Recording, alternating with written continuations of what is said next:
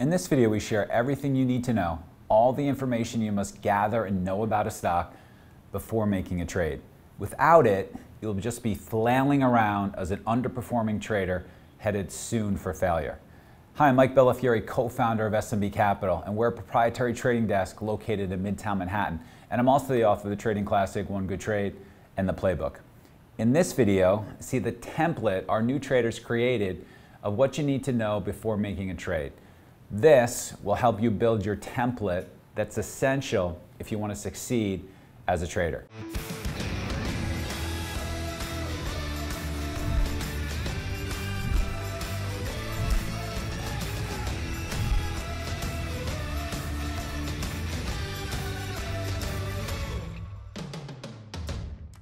All right, so let's go over everything you need to know before you actually enter a trade. The reason why this is important is because we want you guys to have complete learning experiences excuse me, during each trading session. Today is a terrific opportunity to learn a lot. You know, we've got Grub, terrific learning experience. Okay, we've got Texas Roadhouse, pretty good learning experience. We've got Twitter, good learning experience. We've got Beyond, terrific learning experience. And we need to get this straight for you guys in this room right now so that you are getting the types of learning experiences that you need to get. People who succeed at this job get this right from the beginning and do this every day. Okay? We had some discussions about this in the AM meeting. If there are important details, for instance, about the news that you don't know, that is not a complete learning experience. If you do not know, you come in and trade Grub today, and you don't know that they missed by a lot on Q4, and you're wondering, why is it so weak, why is it so weak, why is it so weak, or you don't know the competition is starting to really impact their sales, or that the new customers that they're bringing on, they're not making as much on as in the past. If you don't know that, then you're not going to get the good experience, the best experience that you need to trade Grub today. And that's just one opportunity. And this compounds daily on your learning.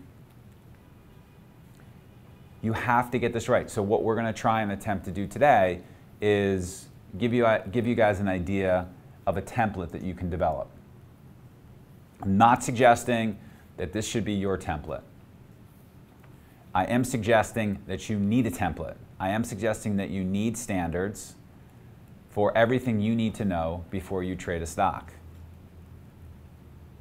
You should follow it. You want to be consistent with it. When you're consistent with this template, again, that's going to give you experience from which to build on, so that you start to build intuition, trading skill, you get better at actually what we're doing here. This is super important, and I said this in the AM meeting again, like, we're not going to have another meeting where I sit in the AM meeting and you do not know the full details of the stock that you're talking about that we should be trading on the open. And if you do, you're getting sent back to your seat. And the reason for that is you're going to fail as a trader. This exercise, getting this right now, is going to determine, if you're not going to do the work here for something like this, you're not going to do the work in other places, it's not going to happen for you. I do not want to have the conversation with you in our office about how we have to transition into a new job and help you with that. I don't want to have that conversation. You don't want to be in that conversation. We're not going to have those conversations anymore where you know half the information.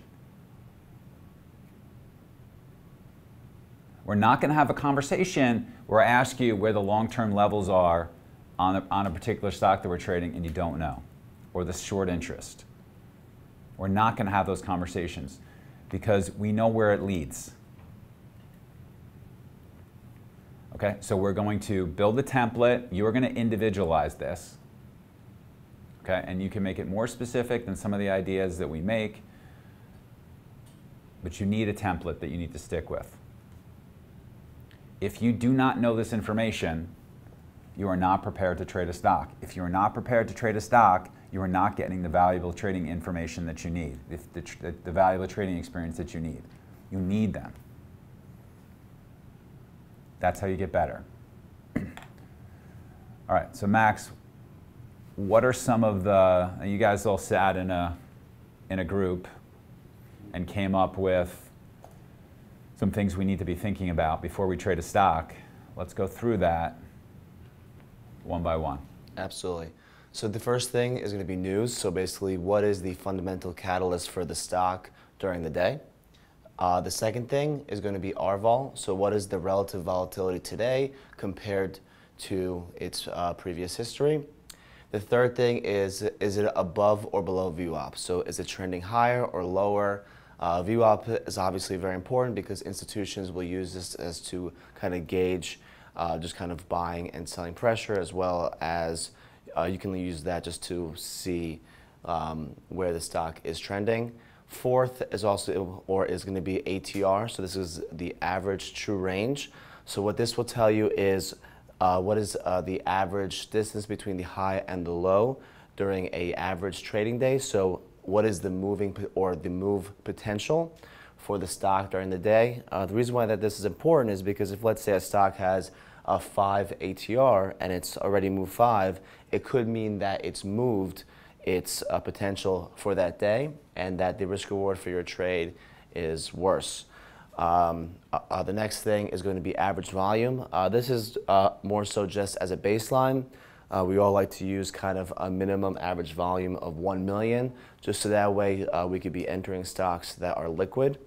Sixth is going to be the long-term chart. So where are we in the daily or the weekly? Are we breaking major levels? So for example, like today in Grub, breaking down to around 38, this was below levels that we've not seen over the last few years. The 52-week low before today was around 52. So obviously breaking down to 38 has some strong significance, and on the weekly, the low in 2017 was around 32. So just kind of keeping these levels in mind is very critical for when trying to gauge direction and the potential magnitude for a trade. 7 is going to be the major ETF movement and strength. So for example, if you were trading a semi stock off of a earning report and you see that there's overall strong relative strength in the semis ETF versus the market, this is something that you should consider before entering your trade. Let me just make a quick point about the long-term chart. So we're not fundamental analysts. We're not pretending to be fundamental analysts. But when we read the news before the open, when we read the news catalyst before the open, we do need to be able to gauge potentially how far this stock can move. We do need to be able to gauge potentially, is this something that could finish low of day or high of day? We do need to be able to gauge, are there a bunch of people off sides that is going to bring in a certain type of order flow?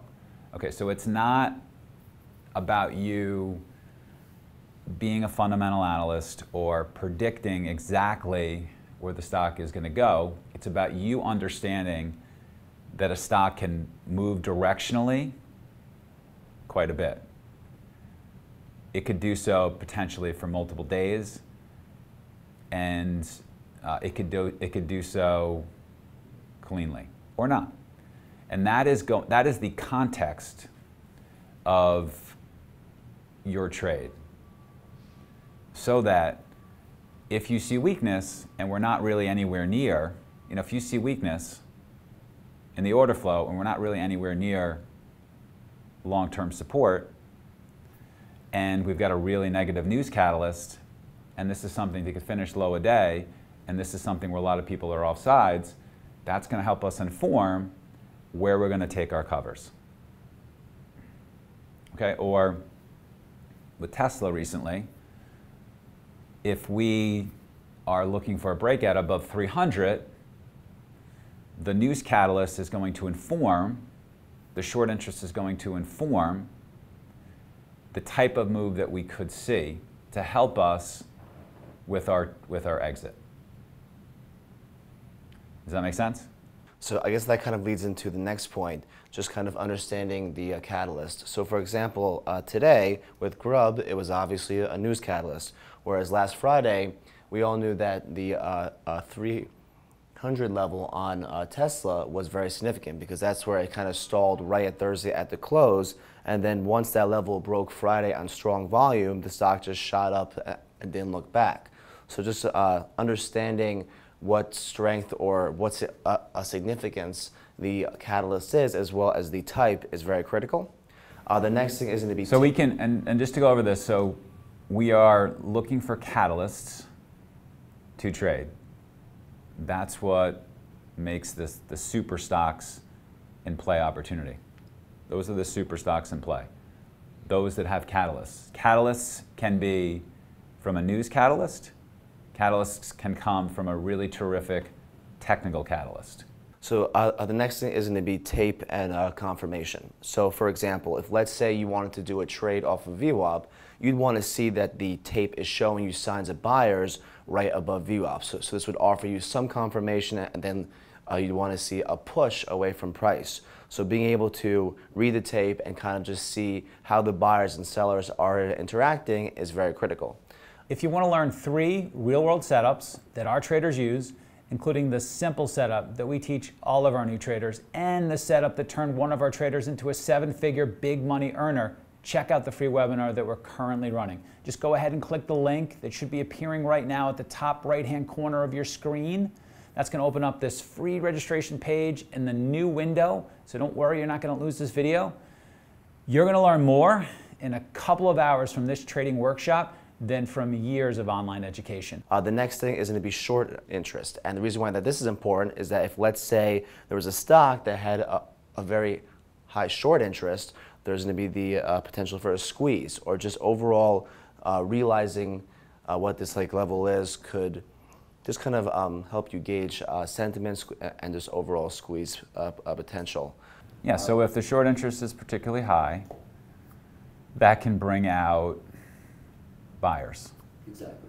And so when we were talking about trading Tesla, and we want to know what the short interest is, the higher the short interest, the more potential buyers there can be when it had its positive news catalyst. Yes. We were thinking about trading Grubhub, even though we were leaning short, that helps us inform that one of the patterns that may occur is a spike intraday, even though it's potentially going to finish low a day, and we need to game plan for that. The next thing is going to be stock float. So for example, if you were trading a low float stock with only 1 million shares for the float, then this is obviously something that is very important to realize before entering the stock. Whereas if, let's say, you're trading a Uber or something with 1 billion shares to the stock flow, then knowing this could just help you gauge the liquidity and the potential volatility. Yeah, same thing with Microsoft. Big contract, $10 billion contract from the Defense Department. How much can it go up because it's so thick? Exactly. When you're trading an IPO, what are the IPOs that surprise us the most? The one where there are not that many shares available. What are the low floats that surprise us the most? Tend to be ones where the float is lowest. The next thing will be the institutional ownership. So the reason why that this is important is that if you see a name with 90 or 95% ownership there, then this could tell you that there's going to be strong support for the stock, or that you might actually see these firms come in and defend the name or buy it back up if, let's say, there's some negative catalyst or it gaps down. The next thing is going to be the S&P. So where are we in the overall market? So are we trending up? Are we trending down? Just kind of there's what levels of volatility, as well as just kind of understanding what these key levels are, or just inflection points, just to gauge whether or not they will see large moves, and also overall market news as well. So for example, last month, the ISM number was a very critical number for the market. So if you were trading, then this is something that you would obviously want to be aware of before entering your trade. The next thing is going to be, where am I right or wrong on this trade? So for example, if you were trading this versus a key support level, then you're wrong on this trade if it breaks down below this support level. Whereas you're right if you see some sort of a breakout and you see buyers come in on the tape. I think that's an important one to mention, and you know, particularly for our A+ trades, we want to be setting our stops for where we're definitely wrong. And when we're calculating our risk on the particular trade, we want to calculate the risk for the real stop, particularly on our A+ trades. We don't want to be cutting them short. We don't want to have our stops being too tight, particularly on our A+ trades. The next thing is going to be 2-day VWAP. This can be very useful for just understanding potential targets or stops in the stock and just kind of overall gauging where the stock is in relation to like the last few days of trading. We haven't talked a lot about that. We'll talk some more about that. Shark's going to come in next week and talk about his Beyond trade. He's been short Beyond for a long time, and then when McDonald's came out, remember the big gap up? Mm-hmm. When McDonald's announced that they were going to start experimenting in Canada, and we had that huge gap up, and him holding through that and then adding when it started to fail on that particular day. He made a really great trade in that, so he's going to come in and talk to you guys about that. But he really uses multiple day VWAPs. And so I threw this in here for you guys to be thinking about, because that is going to be something that you'd be thinking about. Like for instance, today you guys have been talking a lot about Shop and Spotify and Shop. And so particularly for Spotify, we wouldn't want to just look at intraday VWAP to trade that. We would want to look at 2-day VWAP for informing our decisions today. So next Monday, he's teed up to come and talk to you guys. Awesome. The next thing is going to be the entry, stop, and target. So I guess this is somewhat similar to if you're right or wrong, but before actually entering the trade, you want to plan out where you should be exiting, if you're right, where you're wrong, and also fighting for price as well, and just making sure that the entry offers you a good risk reward. The next thing is going to be the gap percentage. So for example, if a stock is having a huge gap at the open, then this is obviously something that you should be aware of, so that way you can kind of gauge whether or not you think that there's going to be a fade or some sort of a follow through, but also just to be overall aware of what's going on. We talked about that the last time. We talked about that with Twitter. So when Twitter opens and had gapped down a ton, we talked about how because it's gapping down so much, we need to be a little bit more careful than normal because it's gapped down so much, even though it's such a negative news catalyst. We're going to have to be careful about getting in at better prices. The next thing is going to be who is in control, how is the stock trending. So just kind of a few examples from the last week or so. Last week in IRBT, we saw that right off the open there were strong buyers that came in and the stock trended up for the first 45 minutes. So kind of just realizing that buyers are in control is something that is very critical if you wanted to try to short this name, as you want to see some sort of change in character before actually following through. For example, being able to identify this would be seeing higher lows as well as higher highs, as it means that sellers can't break prior prices and buyers are taking out those sellers. The next thing is going to be, what kind of trade am I making? Is it a playbook trade? So for example, are you making a pullback trade? Are you trying to trade a breakout? Is this a move-to-move trade where it's more of a scalp? Is this a trade to hold?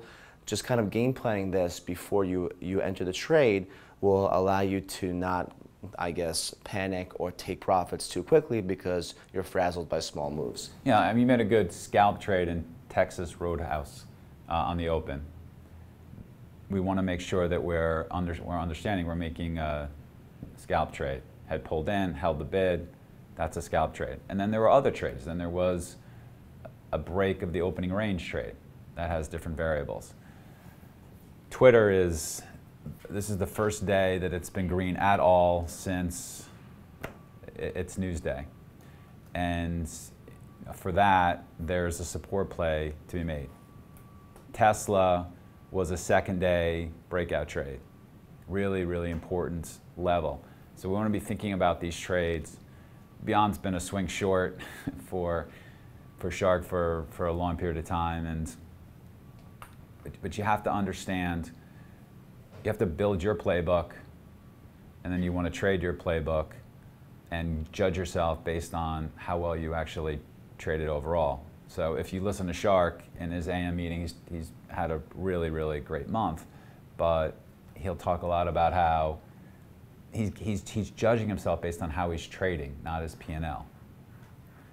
And so we want to be judging ourselves based on how well we're trading our playbook trades. But, and then for those of you guys who don't know, the playbook comes from my second book, The Playbook. That idea of building your trading business by finding the setups that make the most sense to you, that you measure and trade with edge, and then doing more of those types of trades. But the first part is just understanding what kind of trade you're making. All right, so we got time of day, and we got, that matters, right? We got the open, we got the middle of the day, and we got the close. Those are all different times. You should have different playbook trades based on time of day. So we're gonna have a different playbook on the open. We'll do more opening drives. We'll do more scalps. We'll be more selective with our trades to hold. The middle of the day, we will look for more swing trades and certain setups with that. We'll do more fade trading in the middle of the day. And then to the close, we'll do more trend trading, just as a general example. How far has the stock come? So that matters obviously as well. If you've got something that is up a bunch, like for instance, you guys are looking at Shop, and that's been a big runner that's running into this 300 support area. Boy, if that story started to turn around, that could really go down a far way. So we want to be thinking about that. I did want to give you guys some other things to think about. So I think that's a good job by you guys. I think that's a pretty good template. Some of you are going to make more of certain of these items. Some of you are going to add a few things that make more sense to you.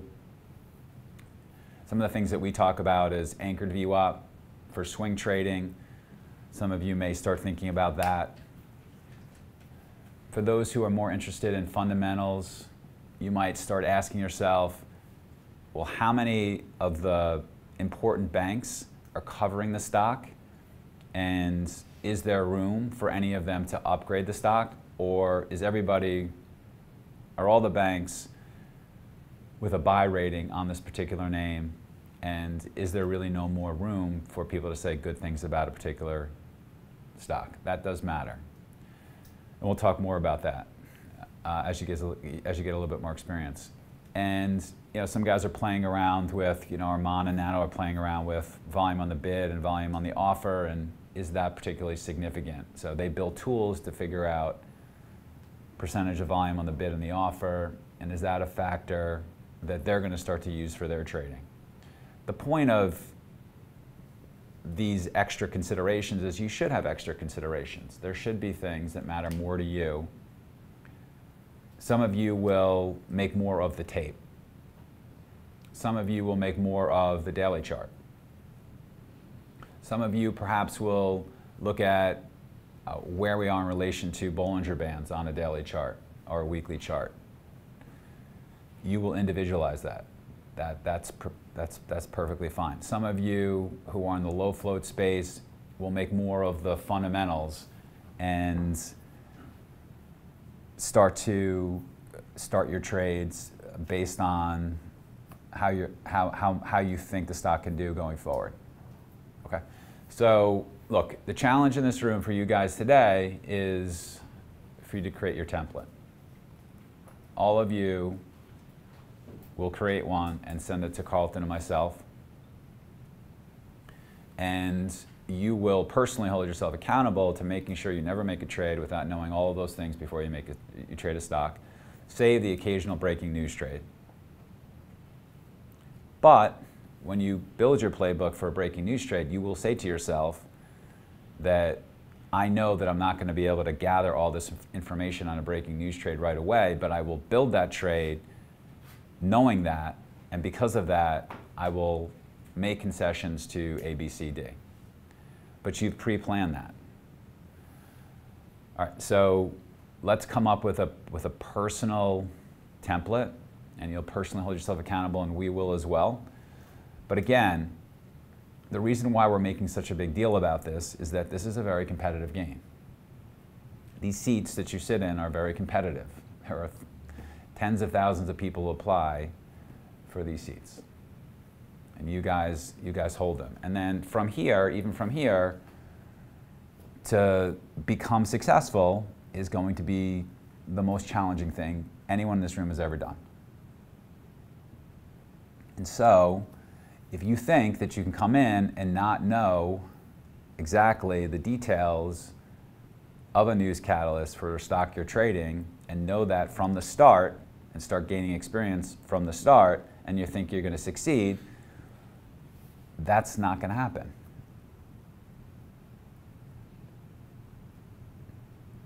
That's not going to happen. You are, I don't even want to say respectfully wrong. You know, it's our job to explain to you that's just wrong based on our experience over the last 20 years trading and training traders. That's just wrong.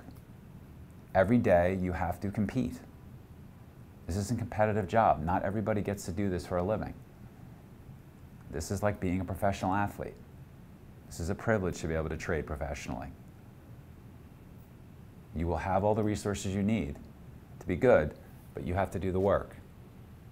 And I've talked about this before, about winning each opportunity, win your playbook trade each day, win your AM preparation, win the 11 o'clock mentoring session, win your trader journal. So, you know, when you are preparing to trade stocks, you need to compete. You need to know all of those things and be ready to go. You need to compete. You need to win the AM preparation session every day. That needs to be your mindset. That's how you become as good as you can be. And when, you know, you guys see some of the guys who walk around, it's fun to be like them. We joked about one of the traders who bought the Tesla breakout trade, right? And made over $250,000 in one particular trading session. I think you guys want to have days like that, right? I would imagine we all thought that was fun, right? It's fun to do that on a Friday and enjoy that weekend. But it starts, and it's going to take you guys time, but it starts in exercises like this. Now it's your turn. What would you add to our template of everything you need to know before trading a stock? Let us know by leaving a comment below right now.